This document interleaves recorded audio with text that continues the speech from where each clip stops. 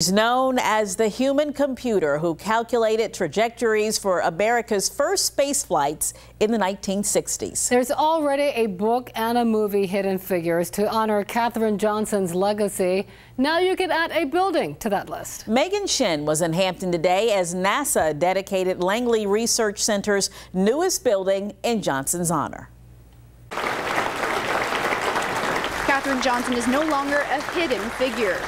This is great to have her living legend and immortalized on this wonderful facility. Her story is shared worldwide. Thank goodness for the movie and the book that actually came out and people got to understand what this woman meant to our country. I mean, she really broke down the barriers. She set a foundation for the future of NASA. I was excited. It was something new.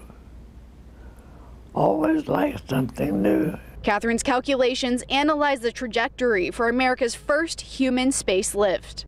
My problem was to answer questions, and I did that to the best of my ability at all times. At the time, Katherine had no idea she was changing the face of the workforce for everyone, including astronauts like Dr. Kegel. This is remarkable. I mean, it really shows that when you make substantive contributions like this that resonate both on and off planet, there's no time like the present.